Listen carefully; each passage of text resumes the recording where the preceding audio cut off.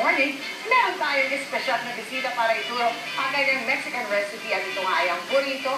So let's welcome Miss Paulette Carandang, owner po ng Mexican Express. Hi, Miss Paulette. Good morning. Good morning. Ako, salamat at nabisita mo kami dito sa Good Morning Club. So ano ba ang kakailanganin natin para sa ating masarap na burrito? So, ang mga ingredients natin for the burrito is we have the flour tortilla, then we have the grilled chicken, then refried beans, then we have the Mexican rice, then we have the fresh salsa, then we have the mild salsa, jalapeno, then the grated cheese and sour cream. Oo, yun lang ang mga kailangan natin. Makakagawa na tayo ng isang masarap na burrito. So, simulan na natin, Miss Pauline. Okay, sige. Mag-start tayo sa tortilla. Okay. I'll just use that. So, etong hilig mo ba sa Mexican food, paano nagsimula yan? Kasi di ba pag kunwari sa mga family gathering natin, normally, laging yun na lang ang kinakain. So ngayon, iba naman. Para at least, di ba, may variety. So ito, nilagyan mo yung Ito yung beans? refried beans. We use red kidney beans kasi yan yung mas popular sa grocery. Then we put the Mexican food talaga, kailangan yung red kidney beans na yun talaga. Tapos yung then that's the Mexican rice. Then ito naman ang grilled chicken. Okay. So bukod sa grilled chicken, pwede rin ang iba. Yes, pwede rin ang beef. Pwede rin mga steak. Pwede rin fish. Pwedeng vegetarian lang. Oo, wala lahat yan. Parang senior at chicky, talagang vegetarian. So yun yung aking salsa. This is a salsa. We can buy this sa mga grocery in bottle. Pero sa restaurant nyo ng Mexican Express, bukod sa burrito, ano pa bang masarap na sinuserve nyo doon? Ang pinaka-bestseller namin is the chimichanga. Okay.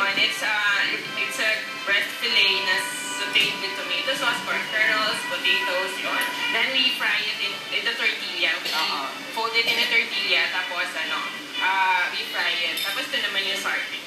So sour cream lang on top pagkatapos nung ating cheese. Talagang makasalanan. Yes. Saan mga matatagpuan ng Mexican Express? We have a branch at Matinhawa Street. We also have at Scout Tobias. And we also have other brands. We have Burrito Brothers in Marikina. Then we also have Red Hot Chili Brothers sa Mayon. Ayun. So marami na palang branches na pwedeng bisitahin ninyo ang Mexican Express. So siya nga gagawin natin. So ilalagay lang natin siya sa loob ng microwave. So 1 minute. dahil ito naman na yung ating chicken, 1 minuto lang para mainit. Okay, sige. So ilalagay lang.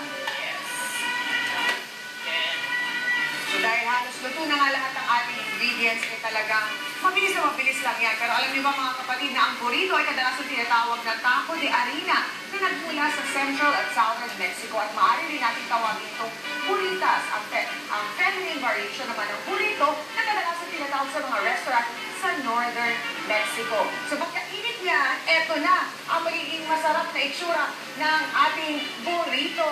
O, di ba? Salap-salap yan. Pwedeng chicken, pwedeng fish, pwedeng beef or pork, pwede rin. At syempre, pwede rin namang vegetarian. Ayan.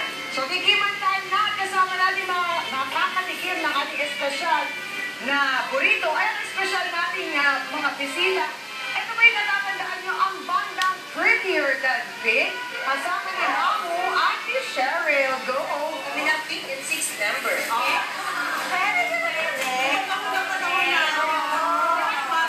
Mas bata sila sa atin. Cool ka lang.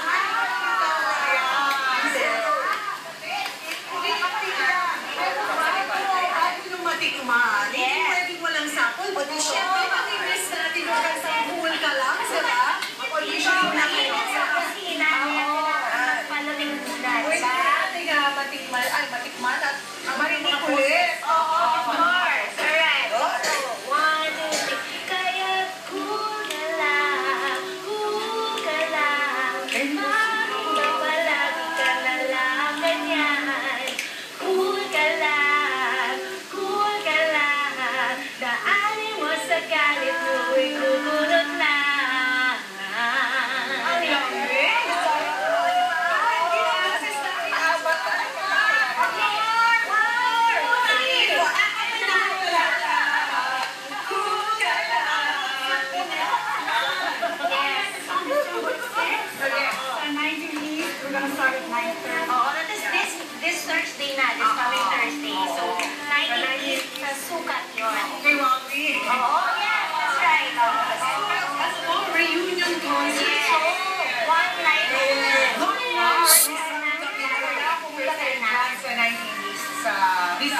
6. Yes, next Thursday, Pero sorry, 9:30. nabitin kami. Kailangan isa pa. Ano pa?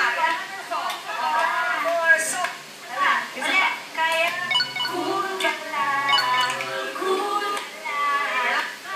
Wala ka lang, ganyan. Cool ka lang, cool ka lang. Mexican Express, maraming salamat din sa aming masarap na burrito ngayong umaga.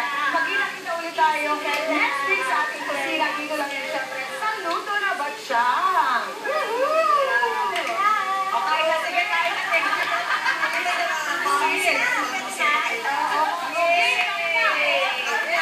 Yan ang talent ninyo, burrito.